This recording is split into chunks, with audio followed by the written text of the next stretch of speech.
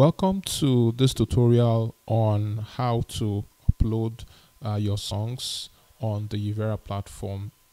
Okay, so let's get started with this. So after you have received your login details via our email address, all you have to do is come to suit.yivera.com, or from our website you can get here too, and then you will put in the username that you were given and the password you were given, or even your email address. Either of them is going to recognize it. After that, click continue.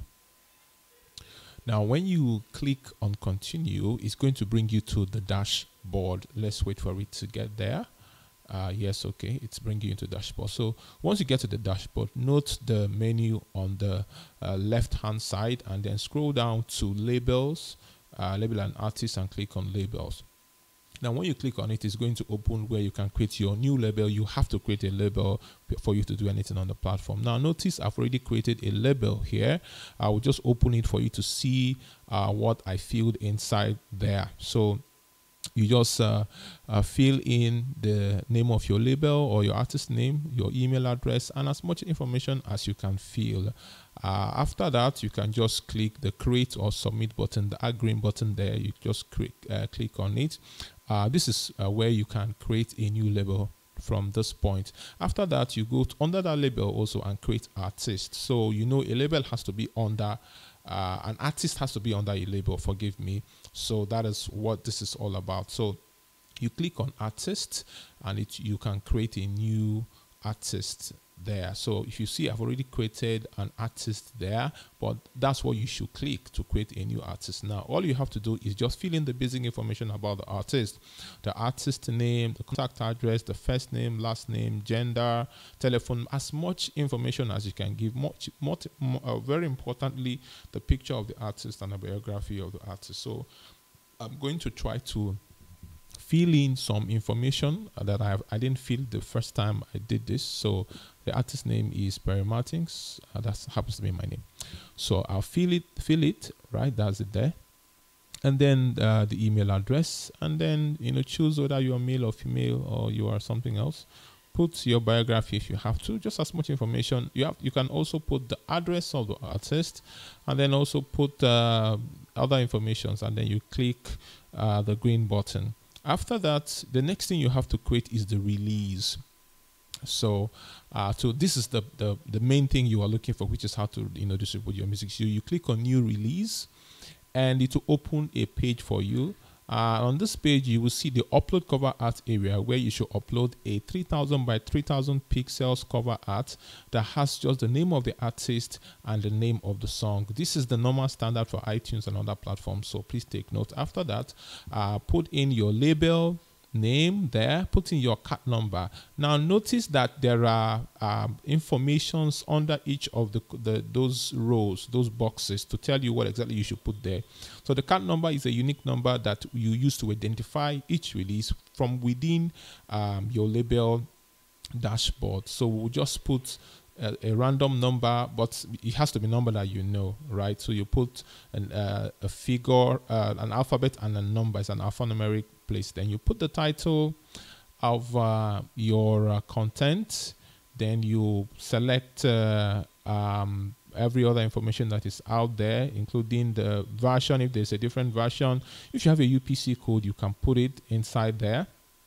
Then go down, and if you have any of those things, you can select digital. If you want it to be in CDs, you can select that. You select your genre of music: Afro pop, Afrobeat, gospel, Christian, whatever. You select it all there. Then put your image. If you have not put it on the other side, put the image. Then select all these other ones. Fill up the form as much as you can, and then click the create release button. So once you click the create release button, it's going to show like this. So the picture you uploaded will show on the left hand side, and all the information you put would also show as accordingly. So notice that I used GE001, I think that's what I wrote there, GE001 as the card number, and then nobody is in the title of the song. So you fill in the informations as much as you can. Very important. It has to be accurate though, after filling the information, the next thing you would want to do is actually to upload your song. So after filling it, you save the draft. After saving it, you go to tracks. Under tracks, that is where you are going to be able to upload the song. So, but before you do that, you have to create the album, the track first. So if you see, I've already created this track for Nobody Can. I've already created it, but I'll also create another one for another song that is Step Into the Light. So I'll just type the title of the song there. After that, I will scroll down. If this is a new mix, you can put it there. If you're featuring anybody, you can put it. If any other information that is needed, if there are more than one artist, you can put there. Then ignore the start time and all the other timing, because it will pick it up by itself. Now, the track price, this is a very important place you have to pay attention to. You have to decide how much you are selling your song, so you put it there. If you have an IRC code, put it. If you don't have it, no, don't just leave it empty. The platform will generate one for you. Then fill in the publisher, right? Fill in the publisher. Fill in as much of the information as possible that you know. You know, always put the name of the lyrics, the lyricist or the person that wrote the song. It's very important. You cannot submit a release if you don't put that. So after that, select country. You can choose anywhere: Canada, Nigeria, the United States, Cambodia, anything. Then after that, put your P line and your C line and P line, and then of course create your release. So after you have done that, it's going to appear like this. I did a little mistake here. I clicked more than once, so it just added about 3 more of the same track. So we'll have to remove them or delete them. But before we do that, let us quickly upload this song. The Nobody Can. Let's upload it. So we click on it, and then we select the file. So, select the file from within my system, and then once we click on it, we'll select the file within the system, and it will upload it from within the system. So let's do that. Wait for it to upload. 0%. Wait for it. 1%. Wait for it. 2%. Let's try and rush it up a little bit. 40%. 41%, and then 100% were uploaded. So we uploaded. Now the next thing we're going to do is to try and remove some of the mistakes we made. And what we're going to do is to remove the multiple duplicate tracks that we created. So we just delete tracks. Delete the tracks that we replicated. We replicated track 2 about 3 times. So deleting the second one. Let's delete the third one.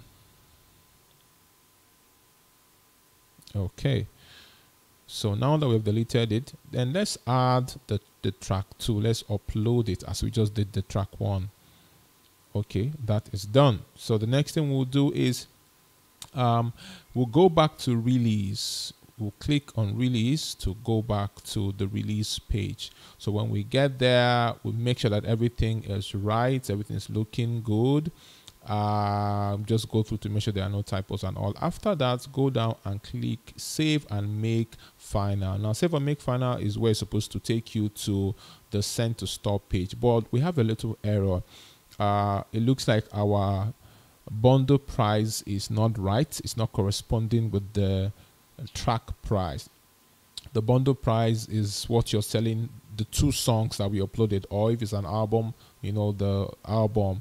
So we set it right. After setting it, we'll make sure that it corresponds with that of the track price. After that, we go and save and make final again.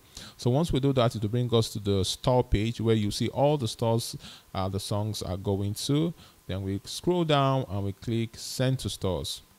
So once you click this, the music is sent to the stores, and on your release date, they are going to be available on these stores. So we just wait for it to finish sending. Wait for it to finish sending. Okay, it has sent. So once it sends, if you come back to your dashboard, you're going to see that there's a green line under your release to show that it has been sent to the stores.